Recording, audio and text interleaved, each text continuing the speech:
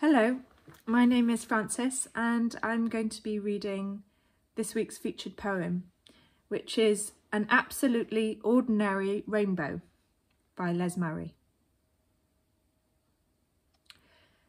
The word goes round Repins. The murmur goes round Lorenzinis. At Tattersalls, men look up from sheets of numbers.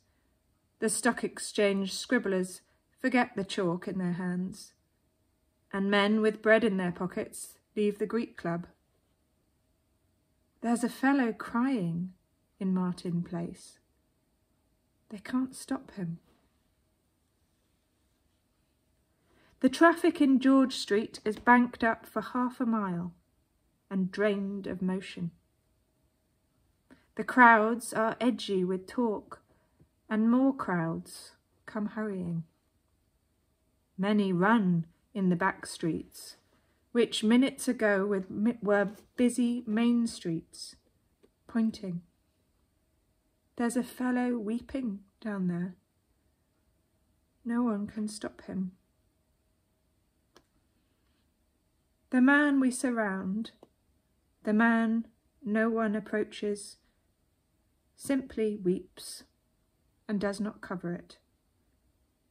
Weeps not like a child, not like the wind, like a man, and does not declaim it, nor beat his breast, nor even sob very loudly. Yet the dignity of his weeping holds us back from his space, the hollow he makes about him in the midday light, in his pentagram of sorrow. And uniforms back in the crowd who tried to seize him stare out at him and feel with amazement, their minds longing for tears as children for a rainbow. Some will say in the years to come, a halo or force stood around him. There is no such thing. Some will say they were shocked and would have stopped him, but they will not have been there. The fiercest manhood, the toughest reserve, the slickest wit amongst us trembles with silence and burns with unexpected judgments of peace. Some in the concourse scream who thought themselves happy.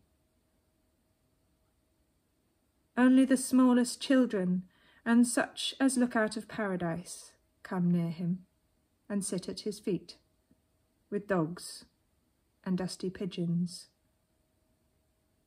Ridiculous, says a man near me, and stops his mouth with his hands, as if it uttered vomit. And I see a woman, shining, stretch her hand and shake as she receives the gift of weeping. As many as follow her also receive it. And many weep for sheer acceptance, and more refuse to weep for fear of all acceptance. But the weeping man, like the earth, requires nothing. The man who weeps ignores us and cries out of his writhen face and ordinary body, not words, but grief. Not messages, but sorrow hard as the earth, sheer, present as the sea. And when he stops, he simply walks between us, mopping his face with the dignity of one man who has wept and now has finished weeping. Evading believers, he hurries off down Pitt Street. That was An Absolutely Ordinary Rainbow by Les Marie. Thank you.